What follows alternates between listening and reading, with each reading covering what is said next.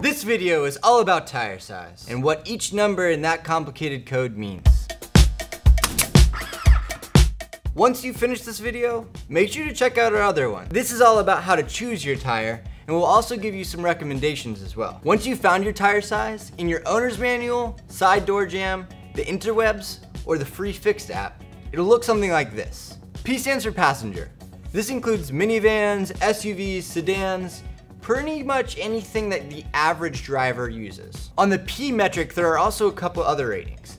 LT means light truck, and ST means special trailer. If your measurement doesn't have a letter in front of it, don't worry. This just means you're on a European metric. And since it was made in Europe, it's still on that P designation that we talked about earlier.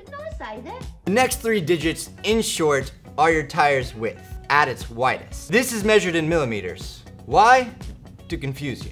Next number is the ratio or the size of the tire profile. So in this scenario, the height of the sidewalls is 55% of your tire's width.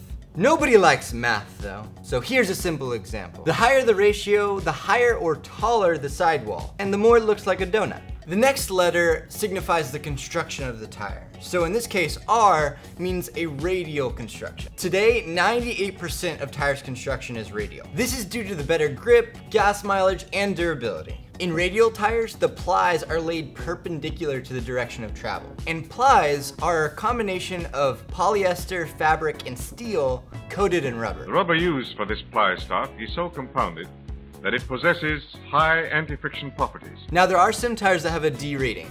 This stands for a diagonal ply or a bias ply, also called the conventional, X, or cross ply. This, as the name states, means that the plies have a crisscross construction. And this build is mostly seen in motorcycles or trailers. Now the B type is pretty much the same thing as the D, except they have a belt that goes underneath the tread area. Now the F type stands for run flat. Simply put, it's just a tire that can run flat after it's been punctured for just a short duration. To the next number. The next number is the wheel diameter in inches, which means that in the same code, we're using the metric system and the US standard system, because why not? This is the number that all those cool high school guys were concerned with when driving around those 10-foot tall Jeeps. Good for you, cool high school guy. If there weren't enough numbers, in 1991 we decided more means more. So now every tire has a service description rating. This helps to identify your load index and your speed rating as well. Now this final letter is important. As you can see by another one of our jazzy graphs, if you're looking to buy a Y-level tire, you probably have a cool car and lots of cool friends.